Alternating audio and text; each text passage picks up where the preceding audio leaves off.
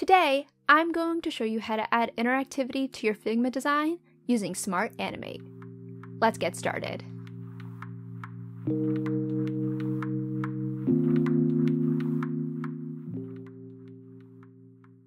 So if you're new to my channel, I make videos on UX, UI design, and front-end coding.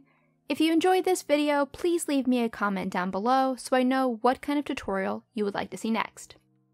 So jumping right into it, I'm opening up a mobile project that I'm currently designing with Figma. It is a job finder application, and I currently have 2 states already designed.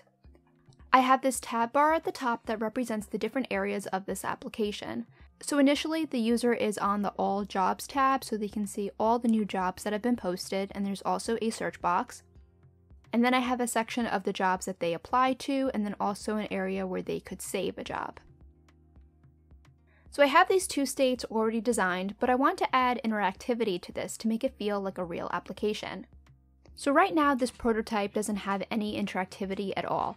So if I click this play button at the top, it would open up this tab that I could see my actual prototype. And right now there's absolutely no interactivity, like I said, so I could click anywhere on the page and nothing will happen. I want to give the user the ability to click on the Apply tab and actually have this highlight bar move under Applied, and then also show the different content that's actually on that page.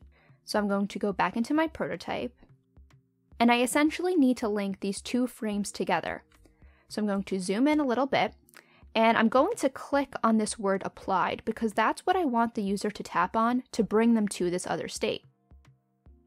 So I'm going to click on that word Applied, and then I'm going to go to the Prototype tab in the upper right. And now when I click on it, this word Applied has a different treatment. There's this little blue circle next to the word Applied, which will allow me to attach that to another element on the page.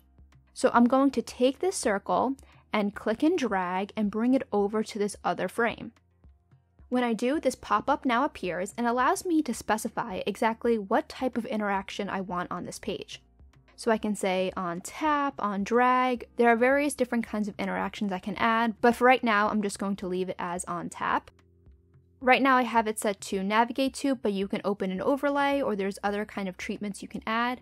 If you're interested to see how to animate an overlay with Figma, I have a whole tutorial on it, so I'll link that video in the description below.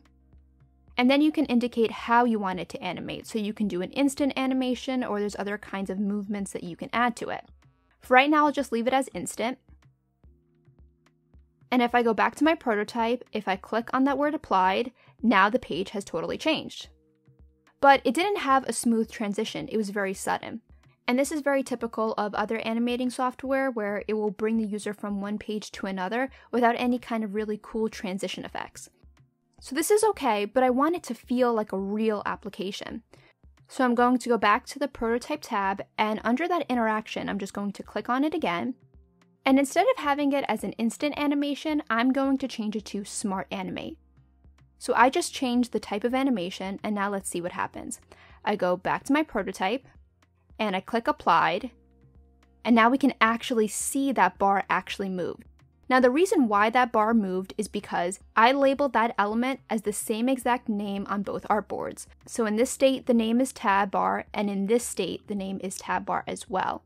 So basically, the way that this works is that if 2 layers have the exact same name and there's a transition from one artboard to another using Smart Animate, Figma will actually create the animation for you, so you don't have to do anything. This is really cool and powerful and allows us to add really cool natural transitions between pages. So if I go back to this tap interaction, we can see that it's set to 300 milliseconds, which felt a little slow, so instead I might set it to 150. You can also change the curve as well. Going back to my prototype, I click the word Apply and it's a little faster. This is looking really cool, but I want to add the same interactivity to go back to the previous tab. So I'm going to go back into here. In this state, I'm going to click the Jobs tab and bring the user back to this page. And I want it to have the same kind of interaction. Great, so now I can transition from one page to another.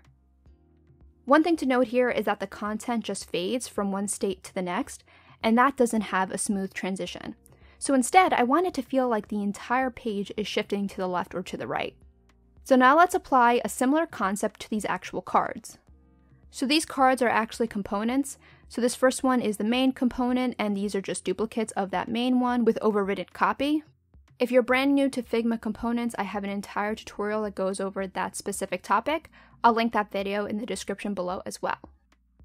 So now we have to figure out, well, how are we going to have these cards animate? So initially I renamed all of these cards to have unique names. So I just called it job 1, job 2, job 3, and so on. These ones have different names, so this is 5 and this one is 6. So now I want to apply a very similar concept to get from this state to this state by having the cards actually move. So what I'm going to do is I'm going to take this artboard and I'm going to move it over quite a bit so that way there's enough room between each one. Now when the user clicks the applied section, I want it to seem as if these cards are coming in from the right side, and I want those other cards to look like they're leaving towards the left. So I'm actually going to take these cards and I'm going to copy them by clicking Command C. I'm going to go back to this frame and paste it by clicking Command V. Now I don't want it to be here initially, obviously, so I'm going to hold down the Shift key and the arrow key to move it over to the side. So now these cards are technically floating in space over here, but they are associated with this frame. So now if I were to go back here and go to my jobs and then click Applied, we can see that those actually animate in as well. Now we want the other content on this page to behave in the same way. So here I'm going to grab all of these, I'm going to copy it, and I'm going to go to Applied and then paste it, and I'm going to move them outside of the artboard.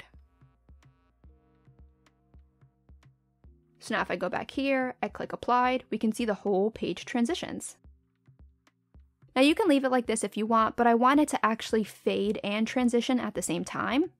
So I'm going to go back over here, and for these states that I already have selected, I'm going to go back to the Design tab, and instead of having the layer be 100% opacity, I'm going to set it to 0. And then I'm going to do the same thing for the hidden components of the first tab. So now I'm expecting to see not only a transition in the X direction, but also an opacity change. So I go back to my prototype, I click Applied, and now we have a transition and opacity change. This is a really cool and easy way to make your prototypes interactive. So there you go, that's how I animate my Figma designs using Smart Animate. Please let me know if you have any questions on the topic and subscribe to stay up to date with my latest content. Thanks for watching.